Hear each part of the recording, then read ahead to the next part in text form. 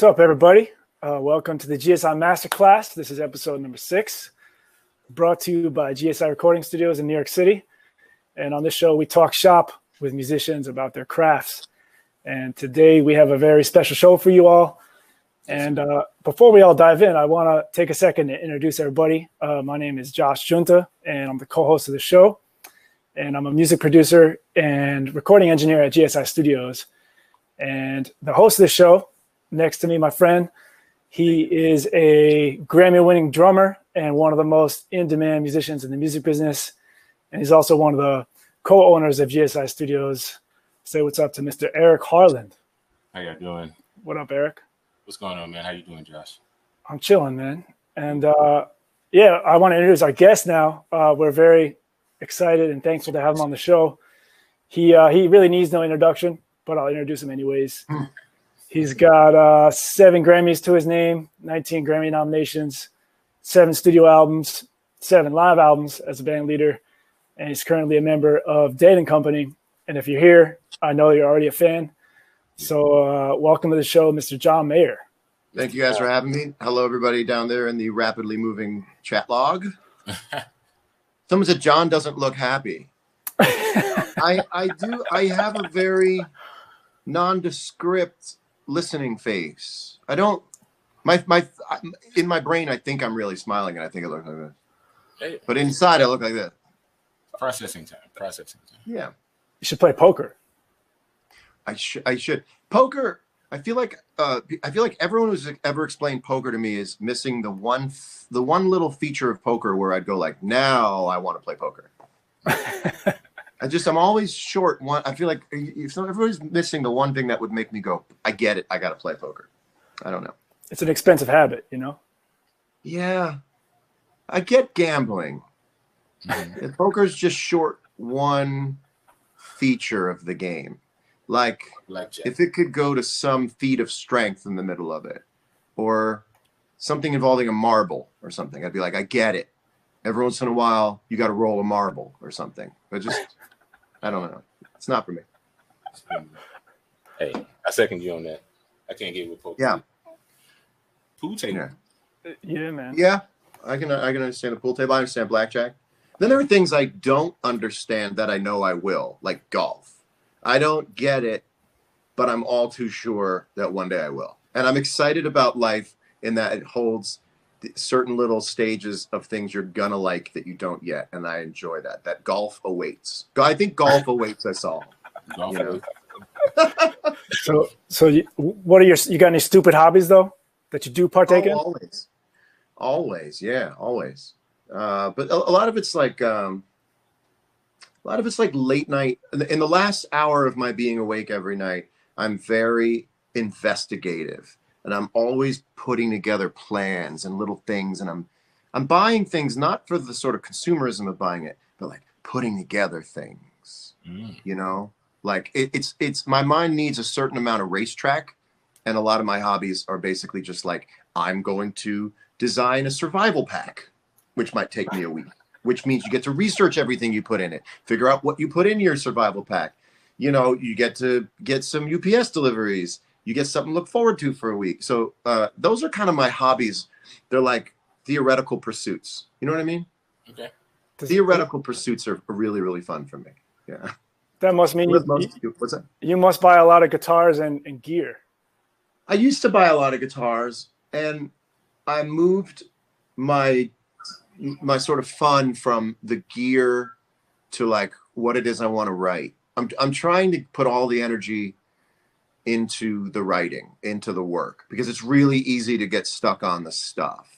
So I kind of issued myself a challenge a couple months ago of like, just write it on the acoustic guitar. If you're going to demo it, no tricks, like under record everything. Don't produce just everything has to work on the acoustic guitar. That's the calculator. It has to work on it. And so I used to be into the stuff. Eric, I don't know. I mean, have you found that in your many years of playing now, you're more zen about just playing than you are the stuff it takes to play? That's true. Yeah. The information is there, and you have the ability to access it. And I feel like, especially talking about you, And I feel that's what people love to see is the relationship between you and the source, the energy, the thing that brings us to that moment. And yeah, I mean, preparation, I mean, for me, it's, I don't want to say it gets to be monotonous. I like to be analytical and, like you said, theoretically know about certain things, theoretically put things together. But one thing is like when it's time to really be in that moment, I definitely want to just surrender to that moment because that's the most special thing about that moment is just now, here we are. You know? I started feeling when I was playing with Dead and Company a couple of years in, the sort of zero gravity of the weightlessness of playing where the instrument goes away. Oh, when the instrument goes away and it's just you and the music, that's perfection. Yeah. That's perfection. And my first risky statement of today's conversation is that I think a lot of playing music, and myself and other people, is playing the stuff, playing the gear. Okay. Trying the gear, using the gear, mess with the gear, audition the gear. And I've stopped trying. I've tried to stop playing the guitar and start playing music on the guitar. And I know that sounds like a really stupid little semantic, but not at all.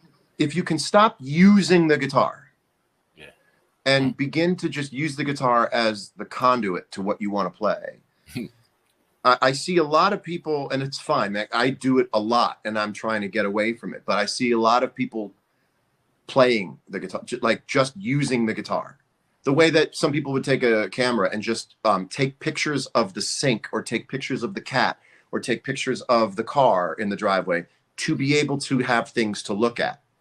So it is true. The only way you can hear a guitar is to play it. So you have to play it. But then there's a thing beyond that, which is only playing your guitar in so much as it takes to get to where you want to go. Okay. You know? And those are the players that I think we all love. Yeah. Those are the players who keep their eyes closed for an hour and a half, you know? And let me ask you, does that make it easier to just kind of play in any room, in any circumstance, with any type of musicians? Does that kind of free you up where you're not so like attached to, you know, kind of the tangible aspects of what you're playing?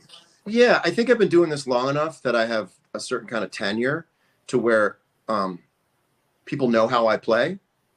So the first, 10 years of your life, you're playing so that you can introduce yourself to people, so that you can allow people to understand how you play.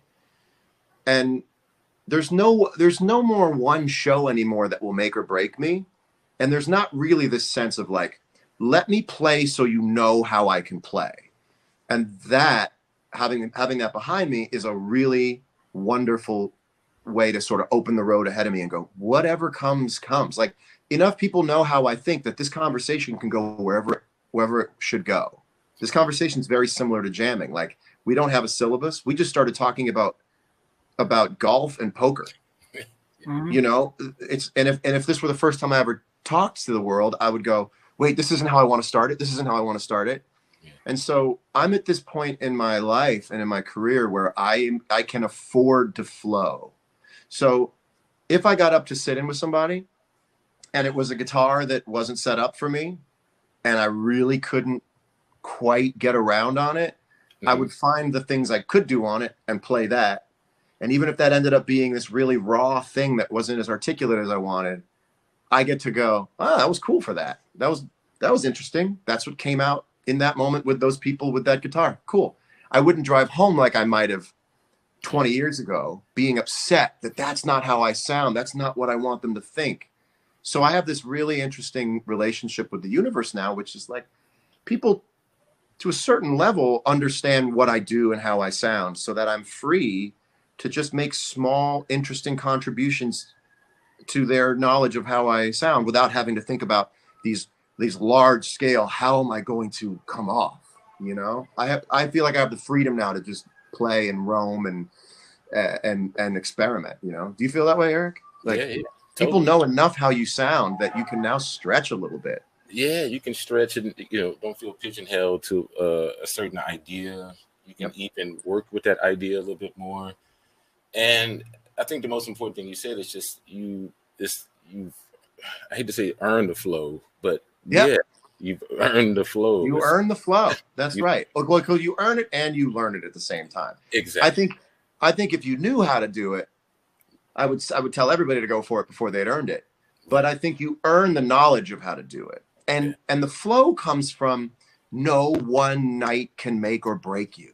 Yeah, no one. It's like talking to a great friend.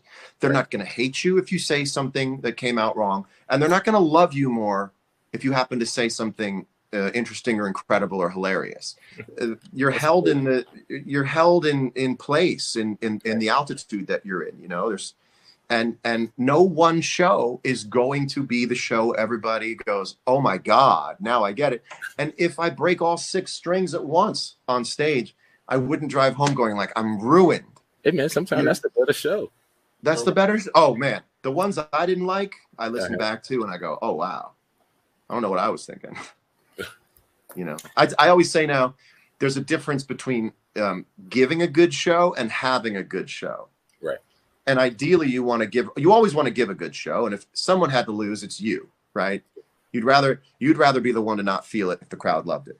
Yeah. But ideally, you both love it. You gave one and you gave a good show and you had a good show. But most of the time you give a good show and don't think you had a good show. Yeah. I don't think I've ever had a good show and the crowd was like, no, you didn't. Right. But when those things line up, that's why we do it. When someone says that was great tonight and what you want your first answer to be is like, yeah, no, which is rare, but those are the nights we do it for. So you go, yep, that was me. That's how I am. You just saw how I most hoped, or like you saw the me I knew I was at home. Okay. Like you saw the me I heard alone when I was practicing. Yeah. You know? Yeah. That's deep. Yeah. Yeah. I feel like you've carved out a unique place in like the pop sphere where you're recognized as a pop artist, but you've kind of created that freedom for yourself to actually improvise and kind of have the freedom to create different projects that let you do that. I can't think of that many artists that really do that on that type of stage. Yeah. I mean, I got dropped into like several territories at once in terms of the way I picked up music. Like I grew up on 1980s MTV, which was the classic era of pop music. I think you did too, Eric. We're about the same age. Yeah. I mean, to think that we were turning on the TV and in real time, music that had been hot off the press was music that would go on for the next 30, 40 years to become legendary music. And it was like we were listening to it the month it came out. I mean, it was everything. I mean, talk about a golden era. Yeah. And then I discovered the guitar and I went, I want to play the guitar. Blues music, blues music, blues music, jazz music, blues, blues, blues. Again, I want to play the guitar as much as I can. And I did. And everybody, by the way, should play the instrument as much as they can. Don't worry about what kind of music you want to make on it. Rip everyone off. Do it just to hear it be done. Play it just to feel it be played, you know. And then I discovered like Ben Folds. And Ben Folds made songwriting feel so exciting to me that I went, stop everything. I want to be able to put that much personality into music or into songwriting. And I always loved the legends, Paul Simon, Billy Joel, you know, Elton John, James Taylor, Sting. I mean, those guys are unbeatable. But for my generation to hear a guy a little bit younger kind of talk in lyrics in a way that I thought was funny and clever and interesting, I went, no, that's what I want to do. So my whole style is, I think, defined by constantly changing my mind as to what I want to be. It's not, I never came up going like, I'm going to do a little of this, a little of that, a little of this, and a little of that. It's like, I only want to be this. Wait. I changed my mind. I only want to be this. Screw that. Wait a minute. I only want to be this. And by moving around and kind of continually, you know, kind of like going into witness relocation in terms of all the different places you're moving into, you start realizing like, oh, I do have the need to play blues like I practiced when I was trying to play like Stevie Ray Vaughan or Eric Clapton or Jimi Hendrix. And I do have the need to write lyrics like Paul Simon wrote Slip Sliding Away or Train in the Distance. I mean, those are some of the best written songs of all time. And I do have a need to be outgoing. As much as I wish, God, if I could change one thing about myself, it would be for people to say, like, to be the kind of person people would say, man, he's really shy and he doesn't have a lot to say at first because he just doesn't quite know how to relate to people. But then when he plugs an instrument in, you're just like, oh my God, how do you do that? And then he'll turn the amplifier off. And again, he's very shy. I wish I just don't have that. I'm far too comfortable with people. I'm unnecessarily comfortable with people, you know? So there's that, right? So there's that. So then I have to go do Current Mood out of my living room because I want to connect and I want to express and I have all these ideas, and so the things are always going. I just think I was always changing my mind as to what my major was, and I still am. I'm always changing my major. Yeah, you know, that's wise though. That's wise because you don't become complacent. No, I am still in perpetual day one.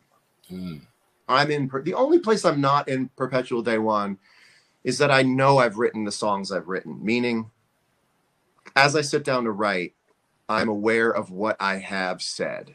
And I'm not inclined to attempt to copy myself. I say attempt to because I'm not going to. No one's ever going to say, wow, you wrote a new song. It's like Slow Dancing in a Burning Room, but it's better. You know, no one's ever going to say that. And by having these songs that people attach to, I'm so lucky I have that. I go, well, I don't want to go back and visit that. I won't do it as well. If I wrote a song like Slow Dancing in a Burning Room, it will be its younger brother. It won't be better, you know? And so the only thing that isn't perpetually fresh for me is that I have to work a little harder to find a parking space for a song idea.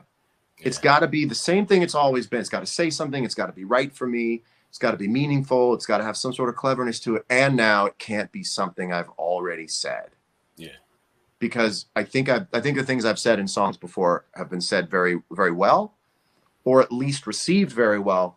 So I write fewer songs because so many bubbles in the bubble wrap have already been popped. So I'm sort of always going like, I'm going to go, oh, here's one, pop. And you keep looking around. But when I was younger, and you know, I'm just right now looking for a certain kind of maturity in my playing and a youth in my writing. You know, like I'm interested in what's that? I think we are looking for that. Yeah. What is it about youth that makes creativity so vibrant? And why can't you do it your whole life? Exactly. I don't have the answer, but I'm working on it, you know? Why do 24-year-olds write 12 lines in each verse and 42-year-olds write 4 lines in each verse? Well, what makes that happen? Well, there's probably more to say, but there's less pushing against yourself. Like, they won't like it. They're not going to get it. You've already said it. It's not you. It's not good. It doesn't match what you do. When you're 24, you go and you just do it. And I'm interested now in how can I be 42 and have all the music that I've written and also write with the same fire, even if it's not the same topic, it's not the same ideals, but the way in which I create has that same combustion, that same combustibility of being 24. I don't know why you should ever have to slow down. You know.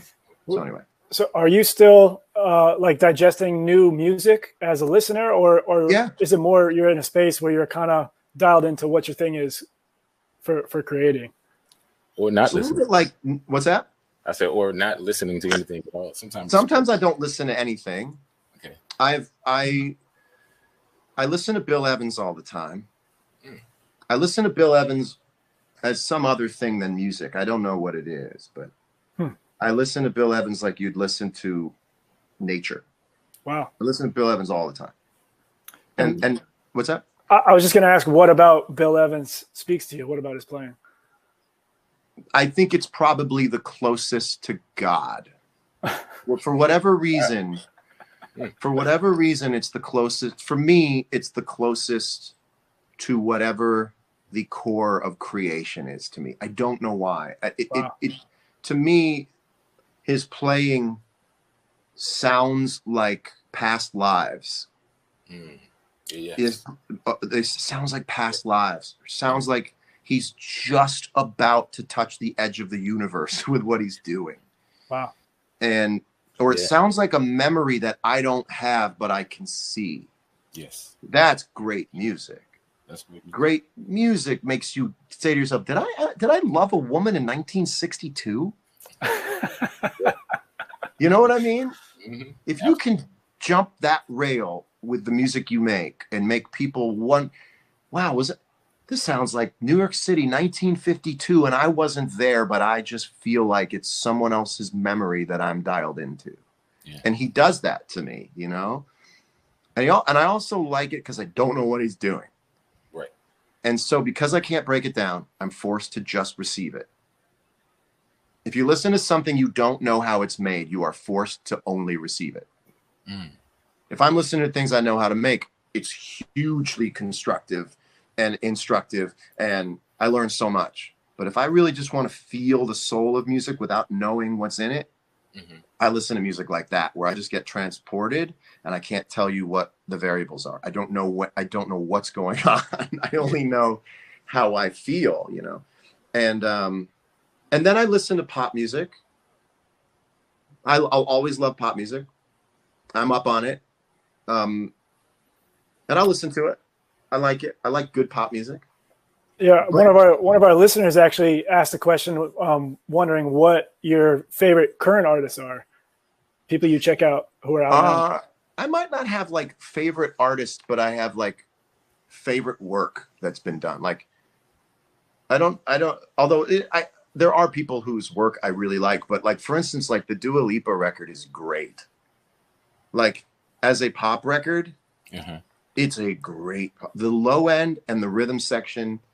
It's sort of like a perfect pop record where the hooks are rhythmic hooks. They're not soaring melodic hooks. They're pulse-based hooks. It's purely rhythmic, and the rhythm section is insane. Like that's almost a perfect pop record. I mean, it might be a perfect pop record. I love Alec Benjamin because I think he's writing from that, like I was saying, like that youthful place where he's just going. He's going. He has to, you know, it's that need to express when you just kind of come online as a human being. I like the way Phoebe Bridgers writes. I think that's really consummate stuff. And then look, I mean, I like everybody's wins. When someone gets a win, I just love it. I don't know where I got this from. I don't care if it was my mortal enemy. If I was on the treadmill and the song was good, I'd be like, that's good. That's a win. You know, I know how hard writing songs is, that when anybody gets a win, I'm very excited. Like I'm very excited for them, you know, and I'm excited for me, oddly enough, is like this interconnected world of writers where if someone gets a 3-pointer, it just makes me so happy. Because it just means that I might, you know, I mean, if I was being as selfish as I could about it, it just reminds you that they're out there. It reminds you that great songs are out there, you know. And it's so inspiring too, man. Yeah, great song just inspired me. You know, because otherwise, if I'm not listening to great music, I don't know what I would do. You know, it is the music that brings me to these moments where I'm like, oh my God, like I'm so inspired now. I want to do something and be something.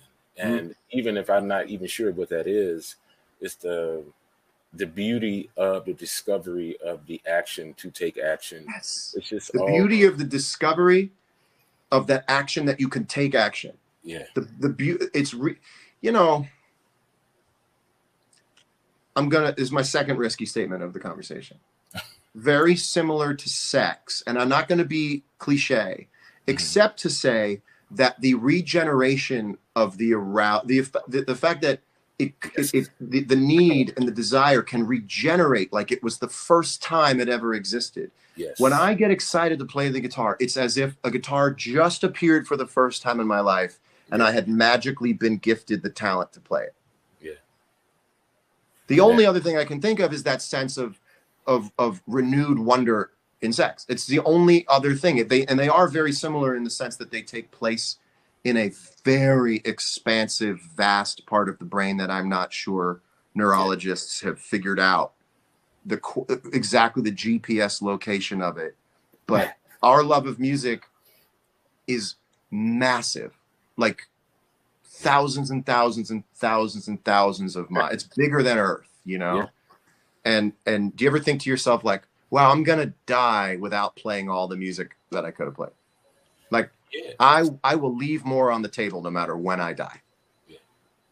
And that, you know, and it's funny because I saw that you had played with McCoy Tyner. Yeah. And I saw him at the Jazz Foundation concert in New York like 4 years ago, and maybe just under 4 years ago. And I watched from the side of the stage, and I was so moved by it that this thought happened to me, and I said, some people should be immortal. Yes. Some human beings should apply for immortality and be granted immortality, because you're born, you develop a sense of yourself, you develop a voice, you are the only person who can access what you access. You are the only person who can give the world that particular thing. And it is a resource that is finite, and my brain can't understand that when McCoy Tyner passed away, there's the only person who could access that part of the universe was him. And so you can never get that anymore. You know, those are greats when you go, wow, there's no more James Brown music. Yeah. When James Brown died, I remember going, you're never going to get James Brown music again. No one's going to do it. You know, he was the sole author of that. Prince. No one's going to do that, you know? And I always think to myself, wow, if there were like an office of immortality you could apply to, you go, my name is Prince Rogers Nelson, and I want to submit my work for you. And they would go, oh yeah. Boom. You're through for the next 1,000 years or something, you know? But isn't that kind of the point though? Like, don't you look forward to being free from the physical element of expression and rejoin? I mean, theoretically rejoin. You mean like go back to the other side? Yeah. Yeah. Because I mean, that's, I feel like once you get there, then what's left? What else is left? Just to continue expressing the same thing, or? Oh, you mean, this is really fascinating, but I want to make sure I know what you're saying. You're say it again a little more explicitly. Okay. So when I think of McCoy, I feel like he reached a level of pure expression. And I feel like when you've reached that level of pure expression, you either just keep expressing that purity, and then you wonder what's next. And the only thing that's next is to join purity itself. Wow. Know? Yeah. Because otherwise it's just a continual cycle, even if it's immortality, the immortality in this conscious self. Right. Wow. Would, equate. You're saying the side of your face is mashed up against the ceiling. You've gone as far as you can go, and that's very deep, man. That is beautiful. It's actually beautiful. I think about Bill Evans that way. I mean, Bill Evans, I hope this isn't taken the wrong way. There isn't necessarily, you could chart certain parts of his electric trio, or his quartet, but for the most part, Bill Evans appears astounding musician. Not necessarily a journey of evolution, just appears with pure perfection and continues to play with pure perfection even through his decline. So through his physical decline, you can go back to the late 70s and hear some of the best Bill Evans music. It doesn't necessarily, it's not like Miles Davis in the sense where he keeps peeling layers away. But that to me is also like, I'm just as intrigued by that. Like, I understand evolution.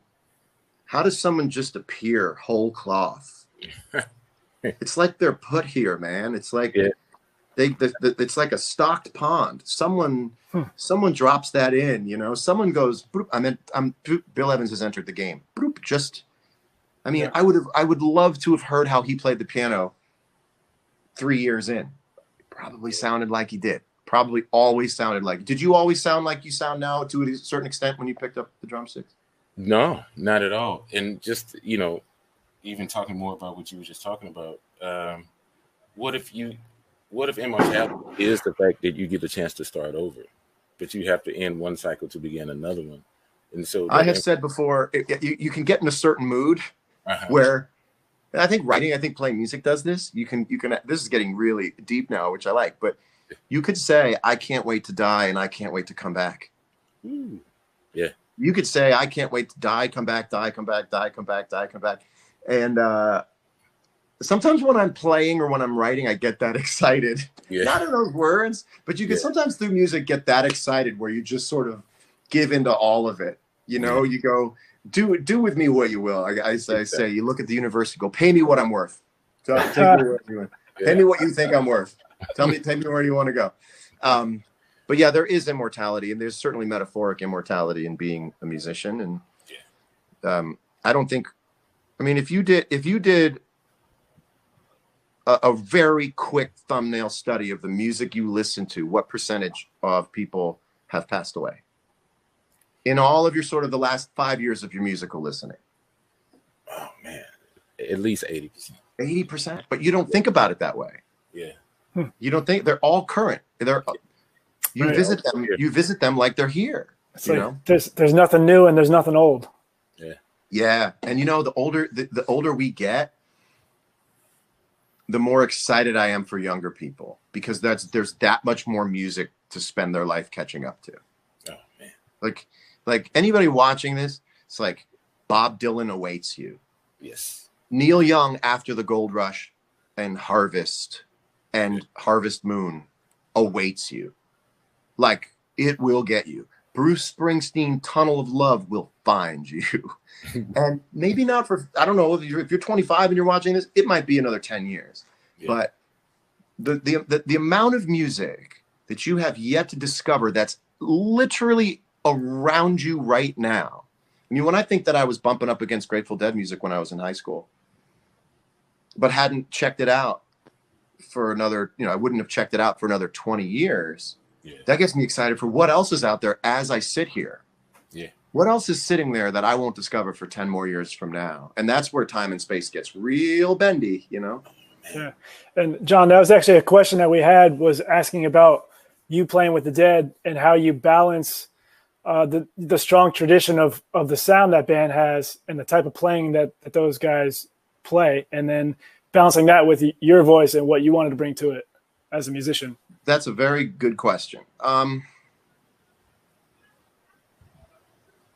think I have an understanding of where I'm lying to myself as a musician or a writer.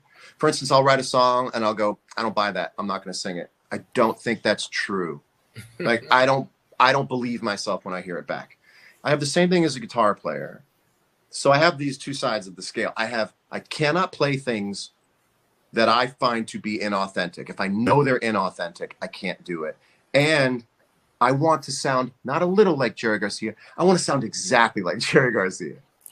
So you go for that, and in the back of your mind, you go, yeah, but don't do it through the filter of who you are. So, like, I think I had played long enough before I got into that band that I went, look, I know where my rails are. Like, I know what I do.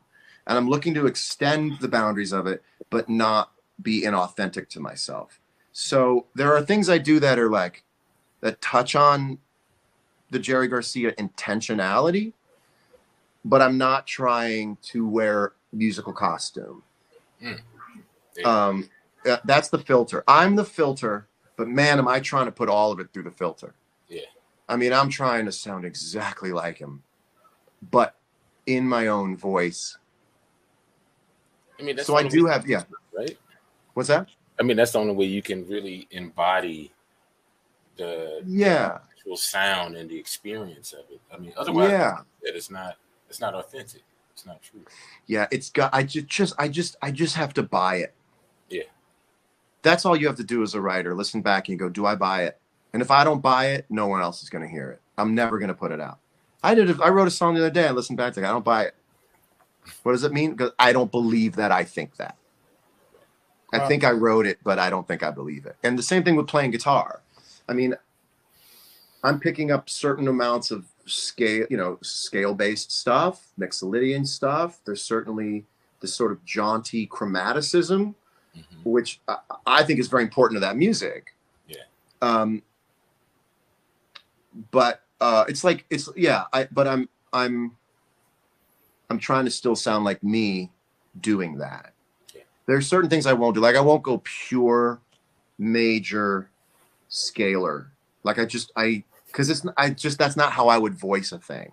So it's really I'm very honored to have the task of trying to do justice to the original founder of the music, and also doing justice to what I would say about it in an authentic way. Jaunty chromaticism. Someone pointed that out that I did use. You heard it here first. Jaunty chromaticism. Great. Okay. So if you're just saying you'll scrap a song if you don't feel that it's authentic. So when you're putting together an album or a group of songs for an album, how many songs would you say don't make the cut for one album? Like how much extra do you write? Dozens, but I don't finish those. So if I finished everything, it would take me a lot longer to make a record, and I would have 30 to 40 extra songs. Wow. But I don't finish them because I know at some point in writing them, I don't want this. Not that it's not good.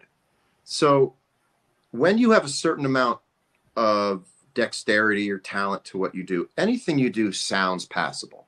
Yeah. Anything I've written in the last 5 years, when you first heard the beginning of it, you go, oh, this is good. But it might not be. And I think there's an extra burden for artists who have a sound that's so instantly recognizable that it can confuse the listener into thinking it's automatically great because it sounds so much like that artist. You have to go that much harder into being critical of yourself because, yeah, it's really convincing, but it's not actually great. So the better you are, the greater you have to be. Wow. So that you make sure you're not just resting on the fact that it sounds reminiscent of something great, but it's not.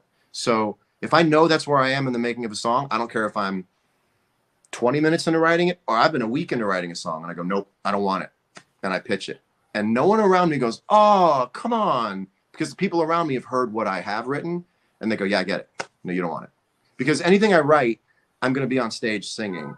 And I always look at myself on stage playing the song I'm in the middle of writing. And if I don't want to be on that stage in my mind playing it, then I don't finish it.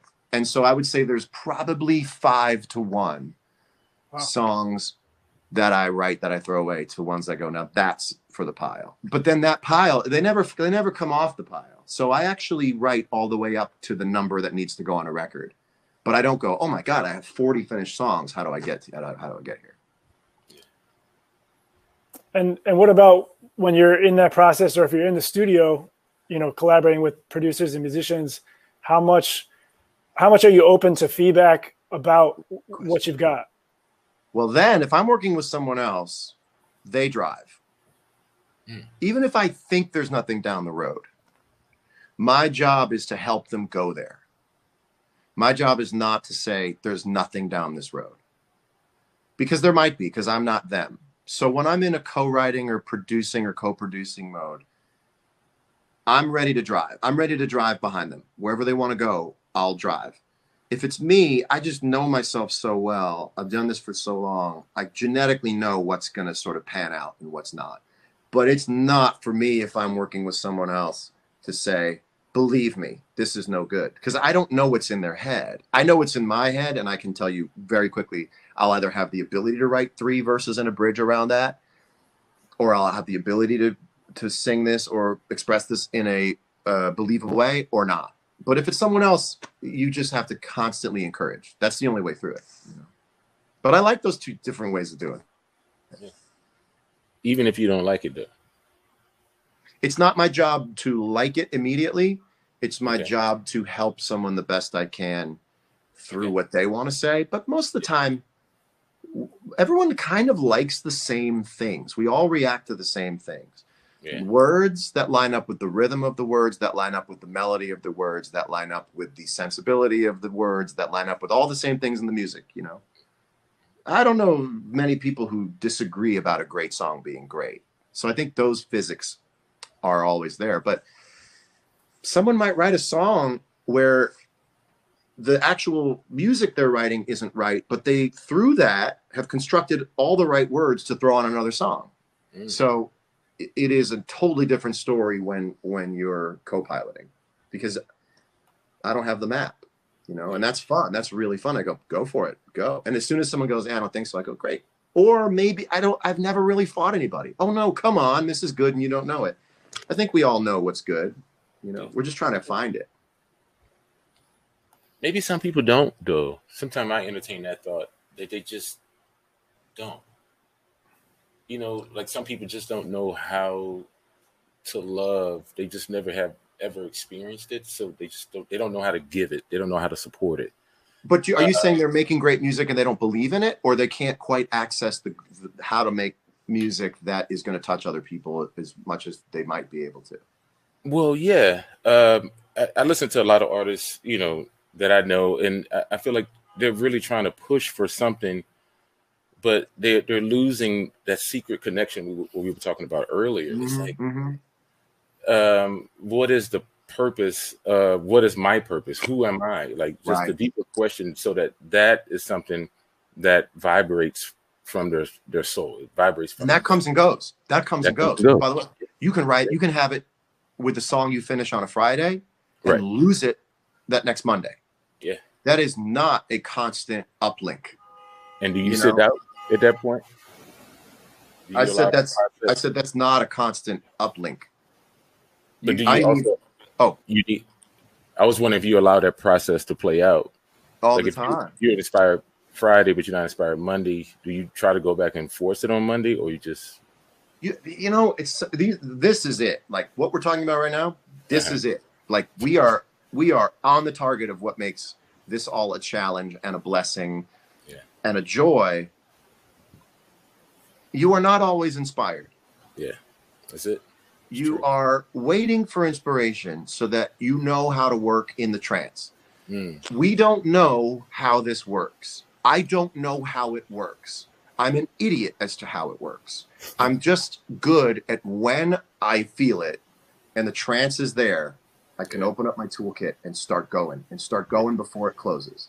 Yeah. When I was younger, I didn't quite know how to work in there. It's like a lucid dream. I don't know how to dream about a certain thing, but I know when I get in the dream, like I am in the dream, here we go. Yeah. And so what you have to do is understand that that's not an affront to your talent, that it's half magic, and you wait for the match. I don't know why some days it just makes sense. Yeah. Most days it makes no sense to me how you could write a song. I don't understand today how I could do it. I have no idea. And the days where you have super strength, you go, it's easy, John. You just start writing and that's it. And then you do. And it is. And so I've now learned, and this is hopefully advice worth taking. The way you prove who you are as a writer is how you survive in between the kills. Can you live in between meals? Yeah.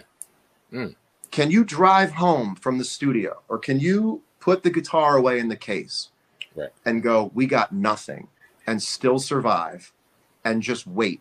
And the next day, don't get discouraged. Hit it with the same amount of energy. Go looking. Go look. I call it going fishing now. I'm just going fishing. Just going fishing. Try this. Try that. Try that. And some days, there's always this moment at the end of writing a great song. I go, tomorrow, I know nothing again. And being a songwriter is understanding the trip from knowing nothing to going, oh, that's a thing. Oh, that you're learning each song as you go. And that is a trip that is difficult to take repeatedly, unless you're willing to accept that that is the art form, is going from being completely uninformed about this idea you just stepped on to going, tell me more, tell me more. Well, I don't know that much more. Till all the way you got one line left in the verse. Second verse needs one line left. That's the most fun puzzle in the world. You walk around all day figuring out what the one last line is.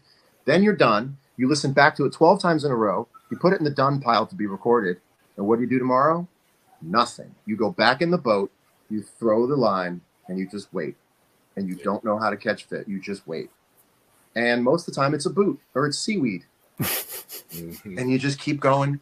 And if you can live like that in between those moments where you're walking on air, then you can survive it.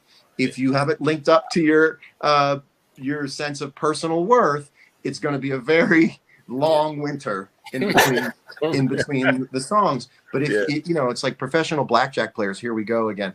Like they're really good at like very measured winning and losing. Like they go, didn't have a winning night at the casino, but I'm not going to go deeper into my pockets. Just the cards weren't there.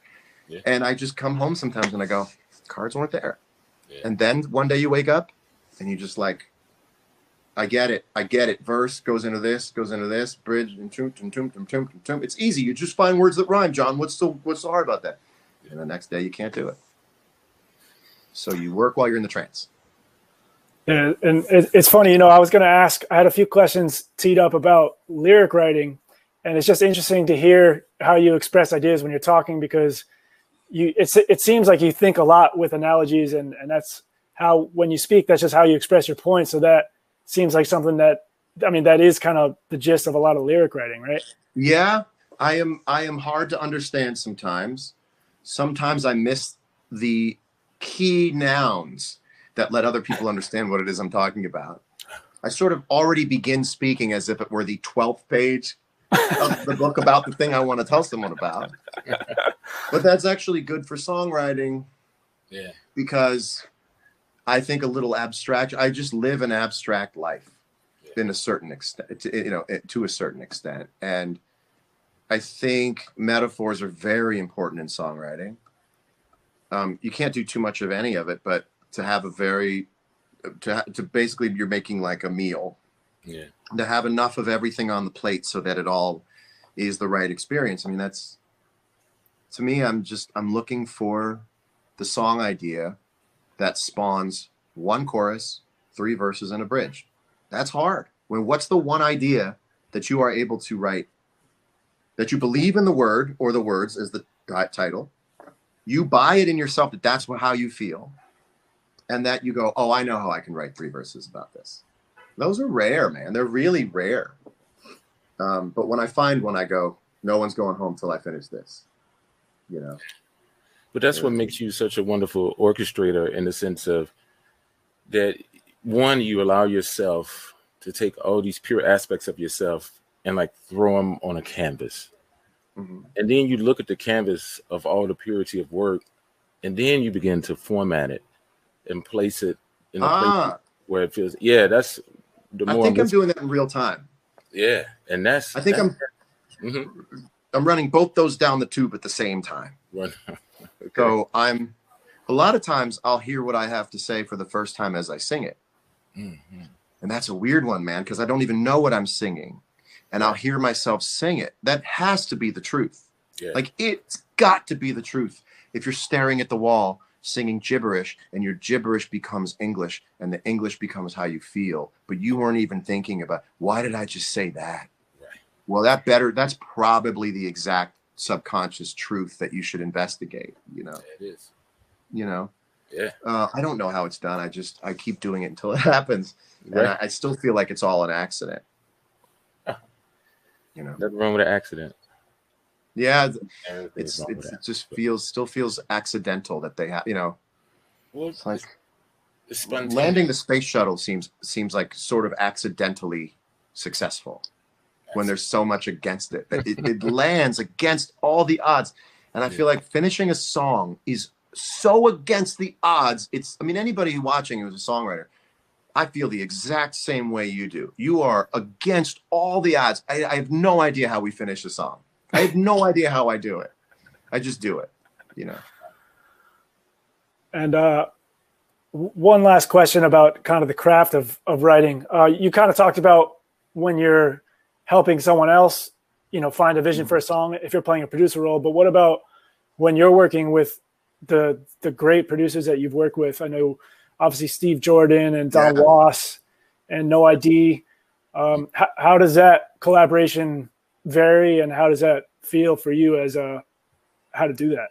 I mean, for me, it's still just finding an ace pitcher, right? Because I'm still the artist who writes it. So it's a collaboration in the sense that I'm taking all of what they have in, but it's still me writing for me, but using what they have to offer.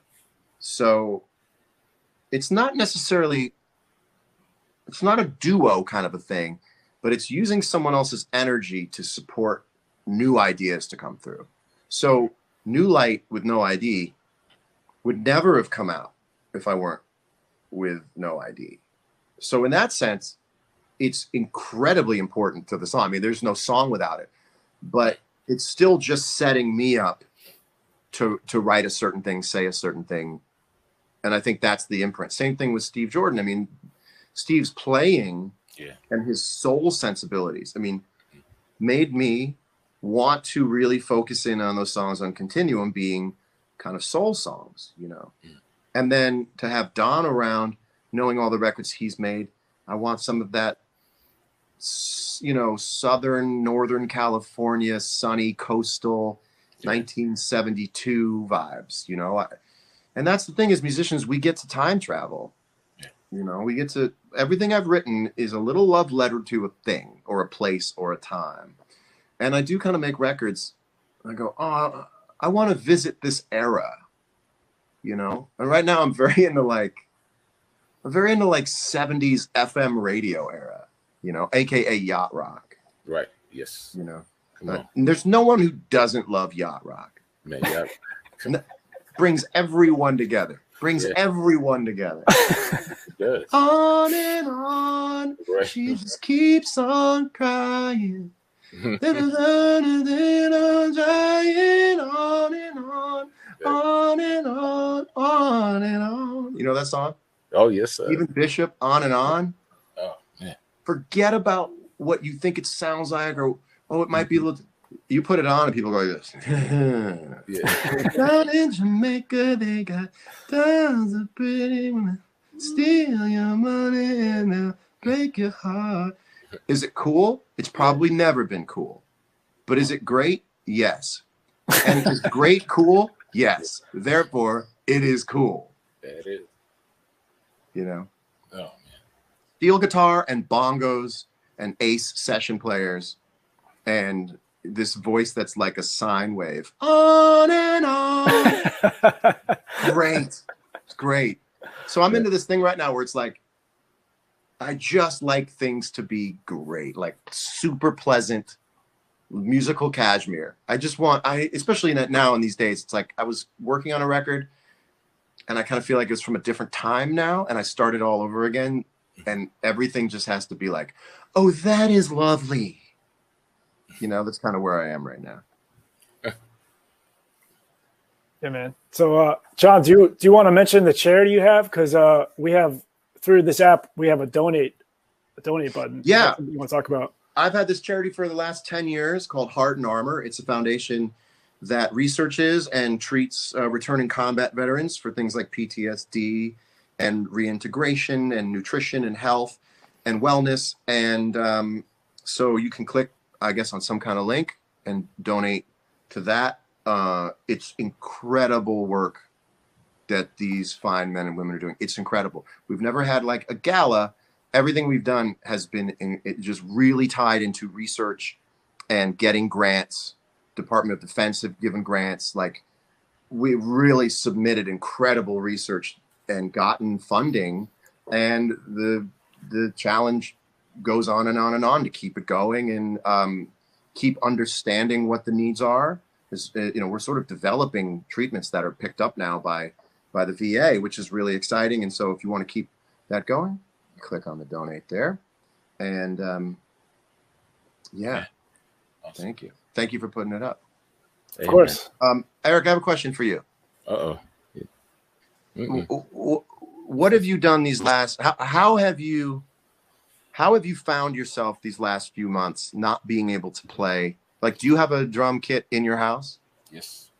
So you must be playing. So, how have you found ways to identify that you're you when playing music is how we identify who we are? Yeah. How have you managed to identify with yourself without being able to play gigs for the last few months? Wow. I'm kind of strange in that way where it was never ever about the gig for me per se, with attendance, with people being there and supporting. Mm-hmm. Playing for me has always been this personal surrender and like celebration of life within myself, because it's the only time I've always felt that I'm not really judging myself in the same way of like trying to script myself to be a certain way in front of people, to I don't know, to win a smile or to manipulate an emotion. It's really just raw energy. So it's for me, it's tremendously easy to just come down here and play, unless I'm just unmotivated that day. Like some days you say you're just unmotivated.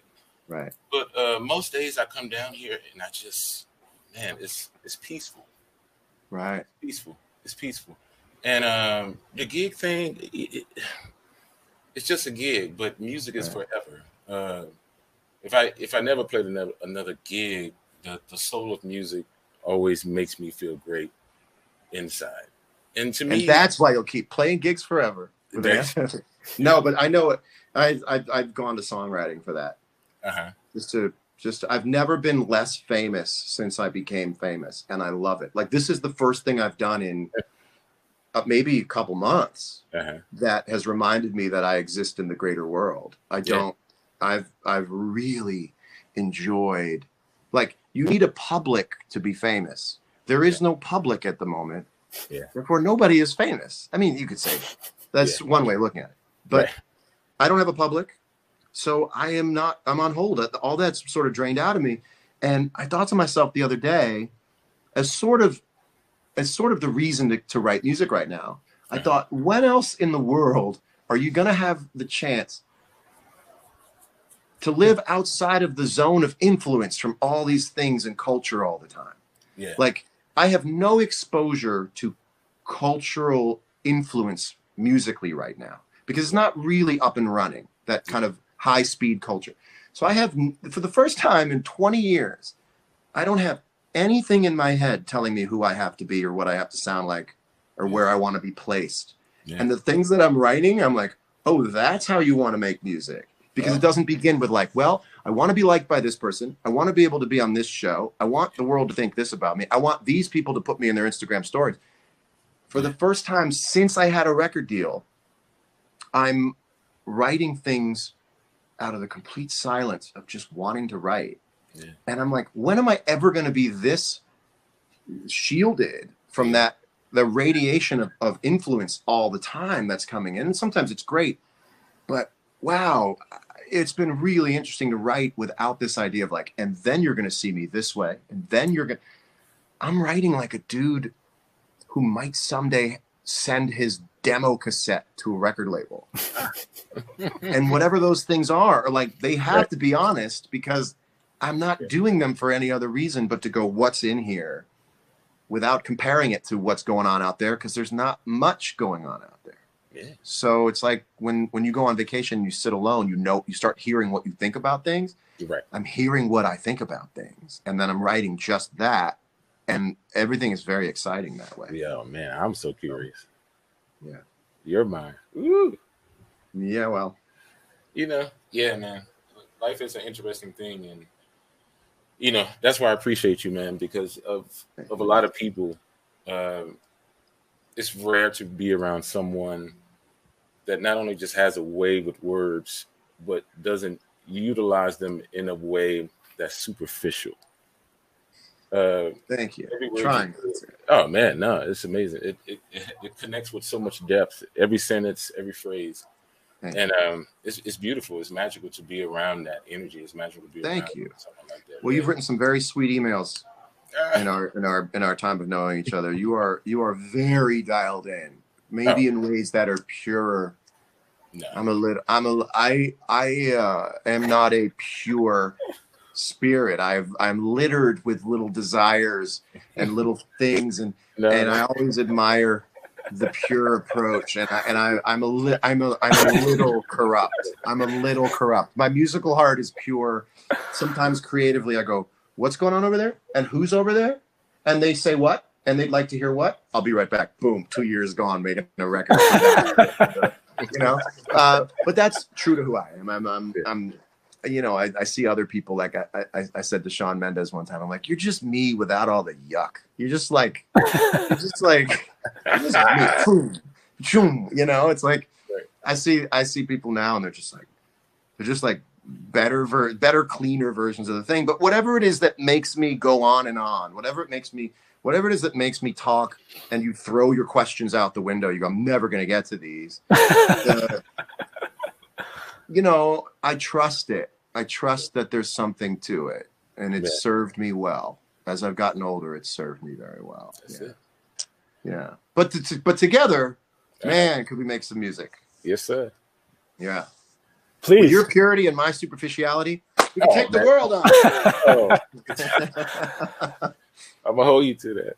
Yeah, man. Anytime. Hey, but John, man, thank you. You know, thank you, Aaron. It's so valuable. Everything that you poured into today, everything you poured in throughout your legacy. I mean, just as you as a person, as I was saying, thank you for coming on for here. It's my pleasure. And thank you all for listening. I mean, any last words you want to share with the people before we sign off? Just hang in there, breathe, and just hang in. Just hang in. I love you all, and for all 4,086 of you, and I'll see you when my hair is down to here.